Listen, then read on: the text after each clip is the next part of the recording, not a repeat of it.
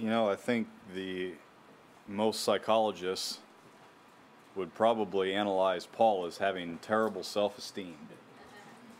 And they'd probably be right in some regard.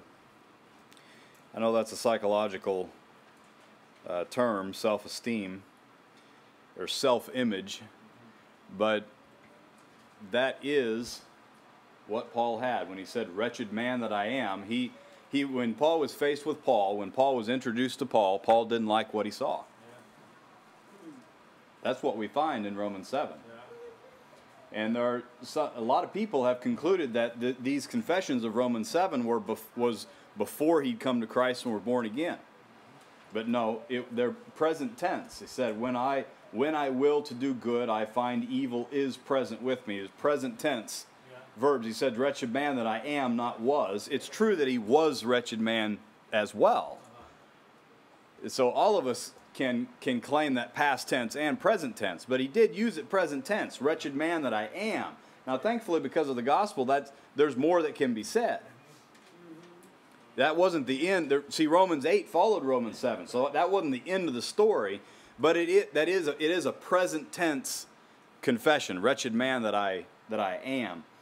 You know, this is the only one of only two places in the Scripture that the word "wretched" is used.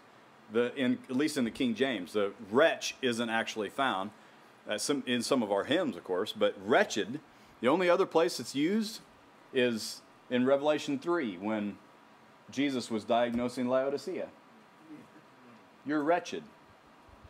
Now here's another handle for you to put on the word "wretched." It means miserable. That doesn't make it much better, does it?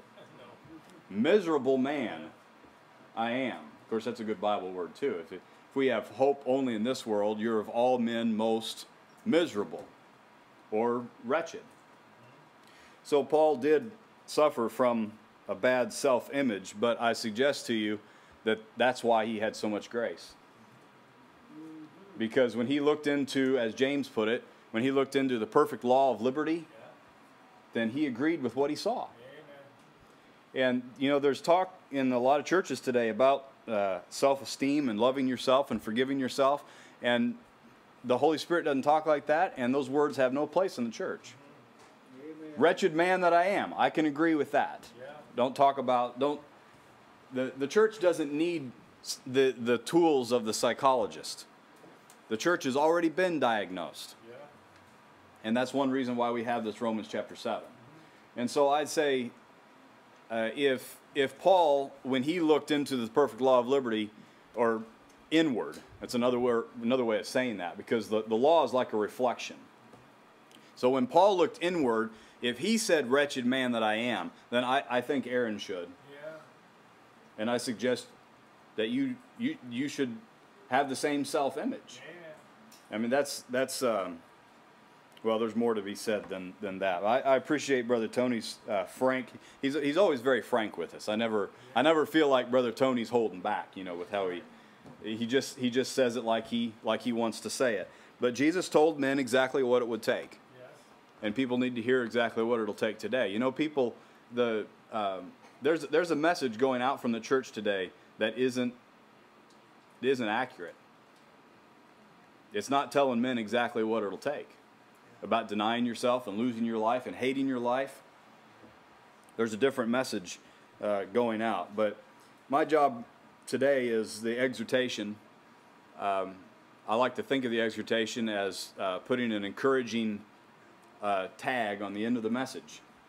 Tag it with an encouraging instruction. So here's what I have for you today. Peter was faced with himself that night when Jesus, after the 3 denials that Jesus told he would do. After that third one, Jesus turned and looked at him, and you remember Peter's response. He wept. He realized Jesus knew what was in Peter, but Peter didn't yet know what was in Peter. And that look. Remember, this is in the Revelation. John would see that Jesus had eyes like a flame of fire. And don't you think Peter could have said that night? Right. That look, after the third denial, Peter probably would have said, that was like that was like eyes of, like a flame of fire. Jesus saw him. He knew what was in him before Peter knew what was in him. Well, I exhort you that Jesus knows what is in us, and this is what conviction is all about. It's Aaron coming up to speed with what's in Aaron. That's what conviction is. And when I see it as it really is, then I'm able to own Paul's confession here, wretched man that I am. And when I'm a wretched man, then I'm a candidate for grace then. That's who grace is targeted for. For David was a regular confessor of sins. And I appreciated Brother Given's comment this morning that so many of the Psalms teach us how to confess sin.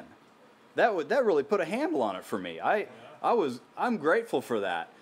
David, he led the pack in confessing sin because David saw himself. So the good fight of faith is primarily fighting against the wretchedness that's in you. Think about it this way. I can't get away from my flesh. And you understand when we say flesh, we're not talking about flesh and bones. We're talking about Adam's nature.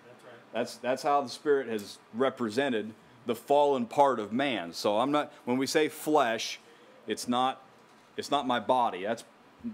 That may be part of it. But primarily we're talking about the sinful nature that is still in us. And that's what Paul was talking about when he said, wretched man that I am. So the good fight of faith is primarily against the fleshly nature. The prayer closet isolates me, for the most part, from the world, right? And so I don't see what I would see otherwise, and I don't hear what I would hear otherwise. And so Jesus this is wise practice. Go into the prayer closet, and you exempt yourself from some of the weights and distractions and little foxes. But I can't get in a closet away from my flesh. My flesh goes in with me. And here's another aspect of this, that the good fight of faith is primarily against the flesh. If I resist the devil, he'll what? Flee. But if I resist the flesh, he doesn't flee. He's still there. So the good fight of faith is primarily, and I understand we wrestle against the devil as well, and we fight against the world as well. But when you get really down to the brass tacks, the good fight of faith is primarily made up of flesh, the wretched part of me that has been circumcised, it's been buried with Christ, but we're not completely done with it yet. Just like the Canaanites were still in Canaan, and they were there to prove the Israelites. So the issue then is after Aaron's been introduced to Aaron, and after Aaron is learning to wrestle against the wretched part of Aaron, the issue now is that I discern between the old and the new. So there's the caveat of the exhortation, is have your senses exercised. This is Hebrews chapter 5. The meat of the word will exercise your senses, your discernment, to discern between good and evil. And that's not discerning whether you should lie or not. That's not what that discernment's about. Discerning between good and evil is discerning what presents itself as good, but inside it's evil. It's discerning, sensing the nature of something, not in spite of the appearance of something. And that's what is required for the good fight of faith. The most dangerous enemy is the enemy that you can't sense. You can't see, you can't hear. If you can't sense it, if you can't discern it and find it, then it's the most deadly.